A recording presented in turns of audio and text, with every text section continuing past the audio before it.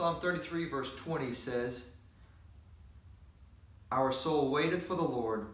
He is our help and our shield." Waiting on God shows our dependence on Him.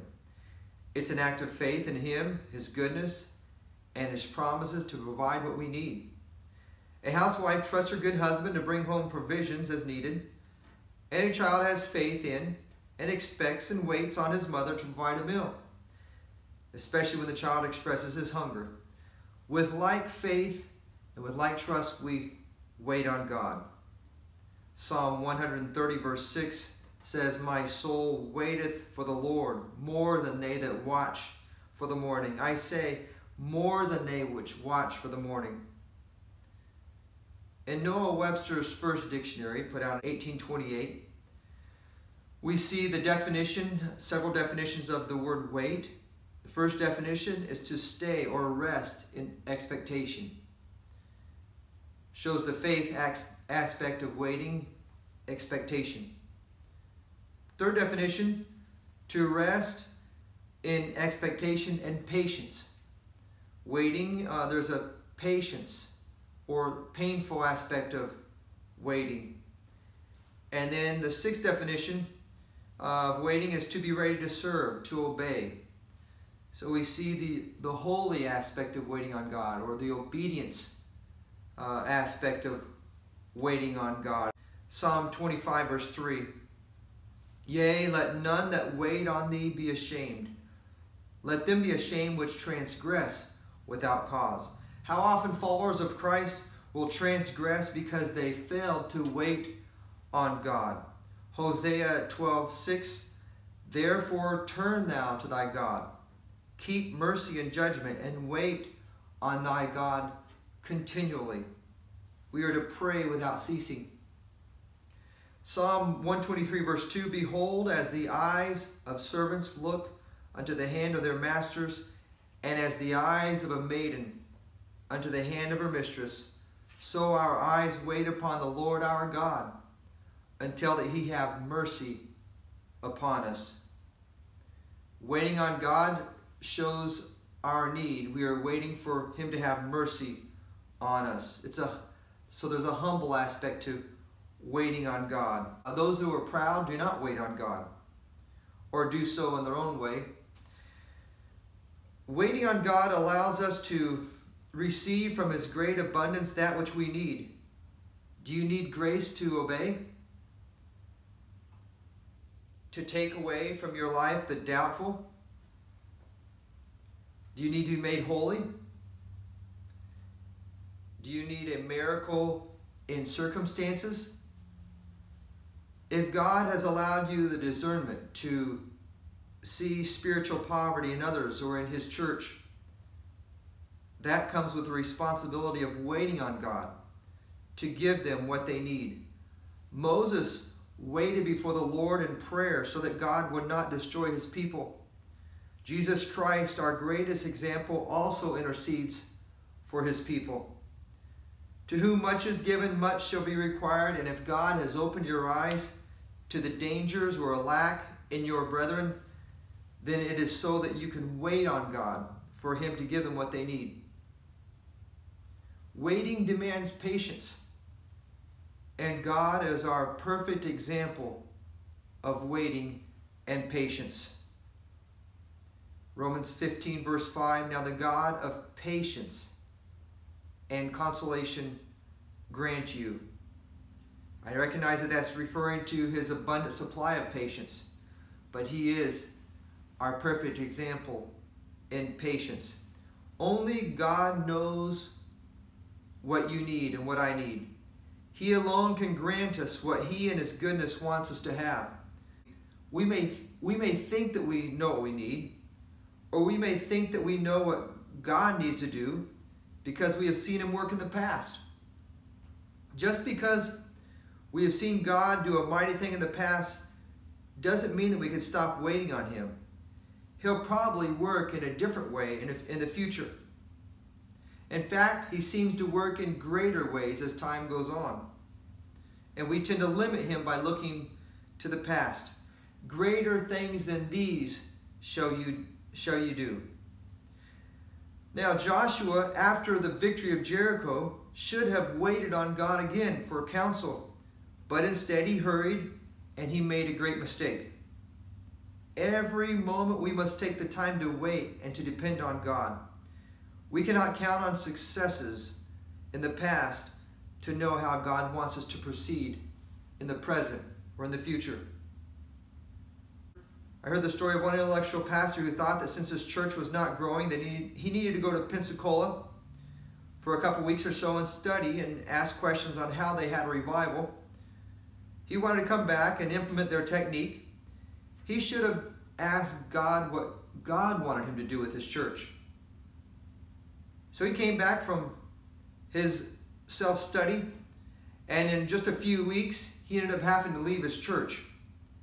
There was a problem between him and the leaders in the church.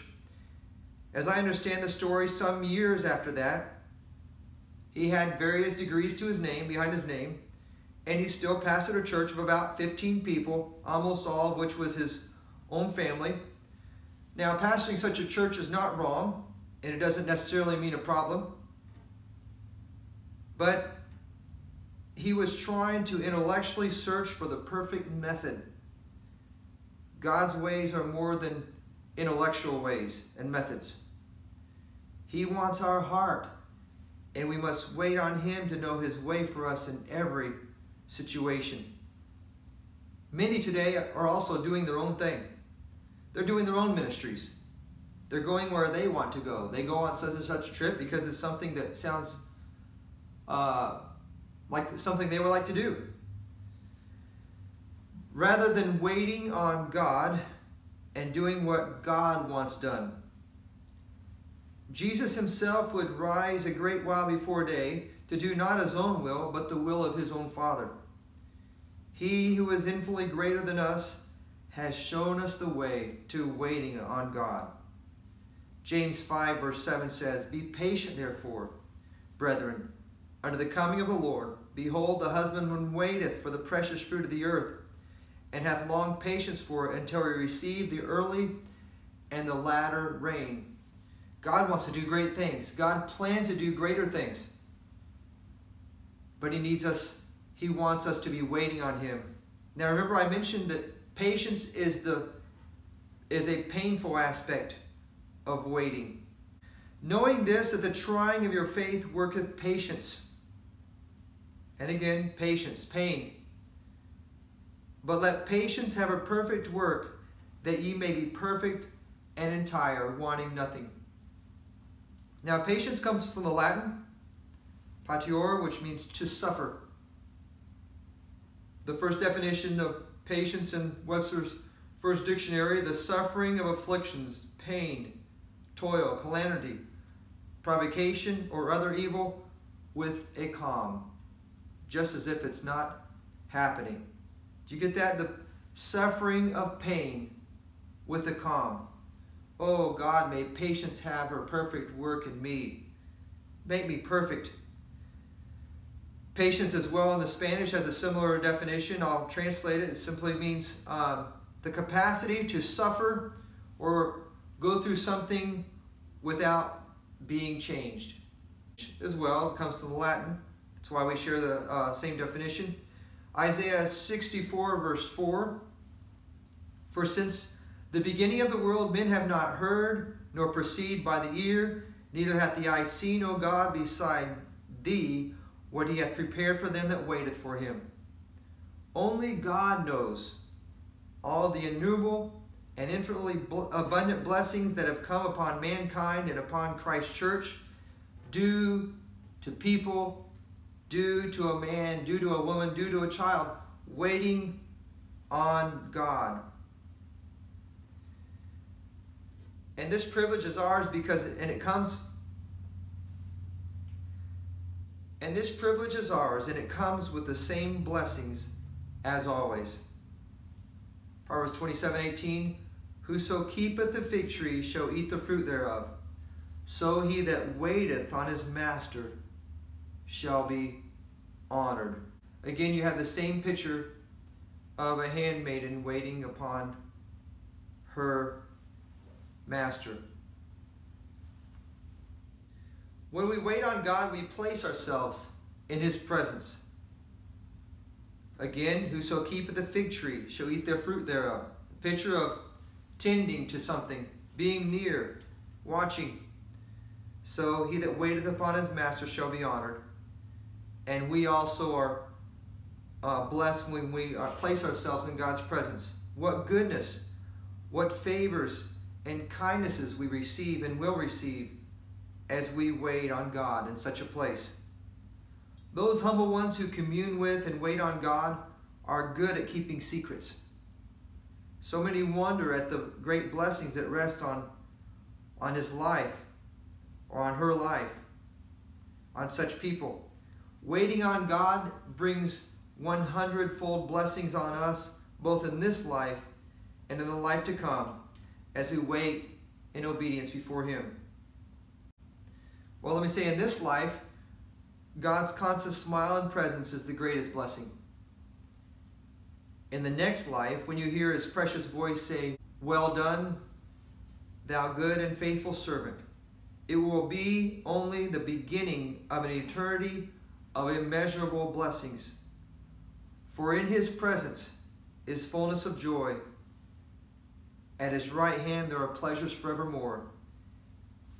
And we learn to be in His presence in this life as we wait on Him.